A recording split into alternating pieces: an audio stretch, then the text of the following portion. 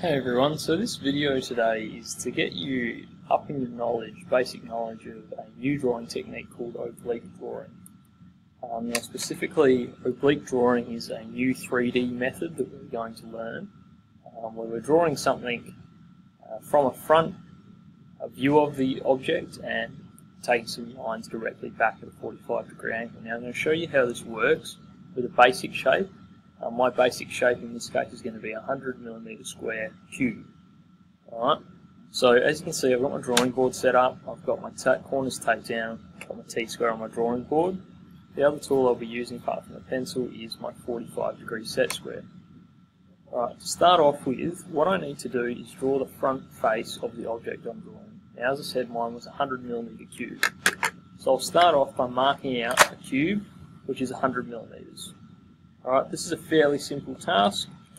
In my case, I can see I've got my 30 and my 20 on my T-square, so I'm going to go with that. Alright, I'm going to mark the base of my square here. I'm going to come up from that, mark the two sides, and at this point, essentially I can be using my construction lines. You can see mine's probably a little bit darker than a construction line right now, but still suitable. So I'm going to move it down just to that corner and then mark the side here. Alright, still a construction line, and this side here. Alright, now I can go ahead and mark the top of this one. So just move my T-square into position, and going ahead and marking that line. Right, so I've got the front face of my cube. Now in order to make it 3D, I'm going to go back from my cube. Now normally, when we're doing oblique projection, is what this is called, or oblique drawing, we're going to go out to the right-hand side up the top. We don't go down, we don't go to the left at all, we tend to go right-hand upwards. And what we're going to be doing in this case is two types of oblique projection. One we're going to be doing today is what we call a cabinet projection.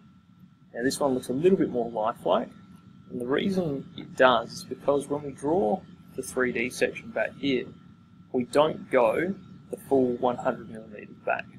If we do that, it starts to look a bit unrealistic. So I'm going to start off by drawing some construction lines in with my 45-degree square here. So just up against my T-square and going back at my 45-degree angle, just some construction lines so I can come back to the correct length. Now, oblique projection is here to draw an object at its full size, so we do need to make sure we're drawing things to a dimension. So you start to see now that it's starting to look a little bit 3D. Now in order to draw it so that it doesn't look unrealistic, we're only going to draw half the distance that it goes back. So I'm only going to draw 50mm back in this case.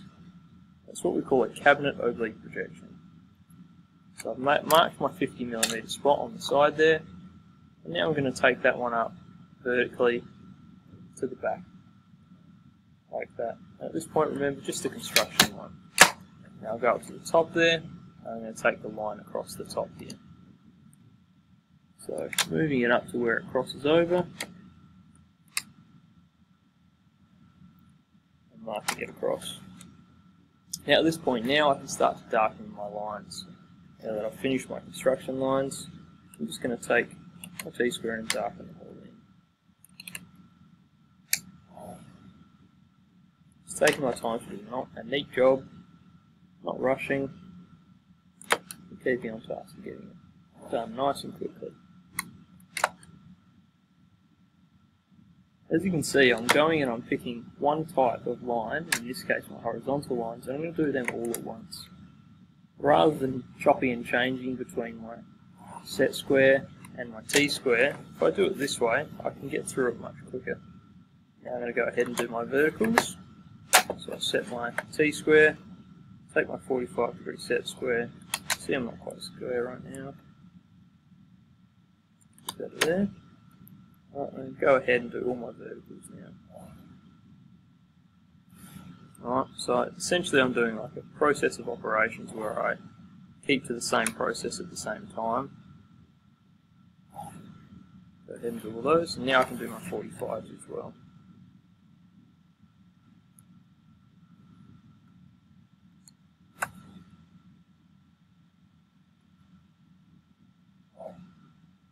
finishing off those 45s now.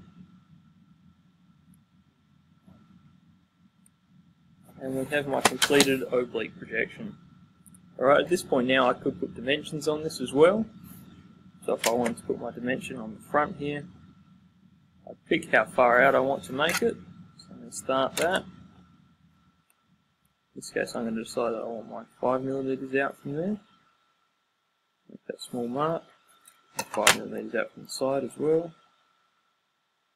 And 5mm back here. So this will give me the depth as well as the height and width of my block. So construction line first, for all these lines as we would normally do.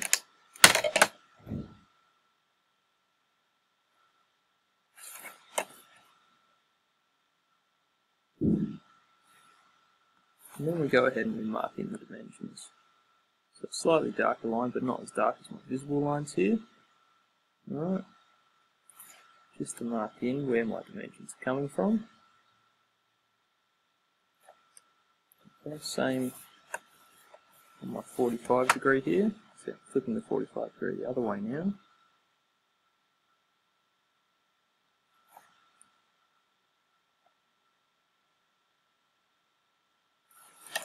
Just got one more to do, which is my vertical. Before I do that, I'm just going to finish off this 45.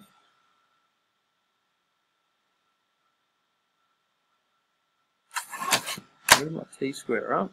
I'm just going to go ahead and put this one in here. Now I can finish off that upright one.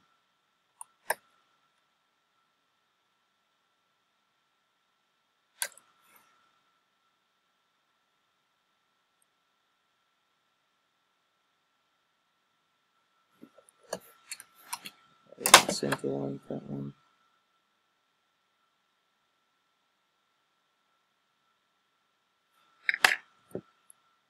Just erasing my construction lines now. Make my drawing nice and neat. You can see I've gone a little bit over here, so I'll just touch that up.